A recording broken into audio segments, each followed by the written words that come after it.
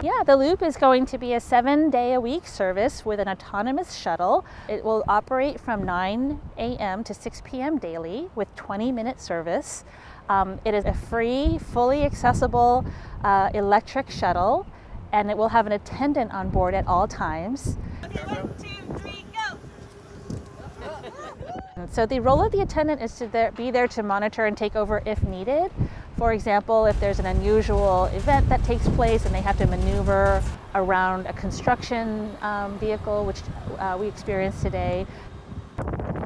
These shuttles are built for first mile, last mile, short connectivity routes. They're not intended to take the place of a bus system. This is kind of a microtransit that supplements the bus system. The autonomous vehicle will have a better reaction time than a human, and it will offer a more reliable service because they won't be distracted. They're focused on their job at hand.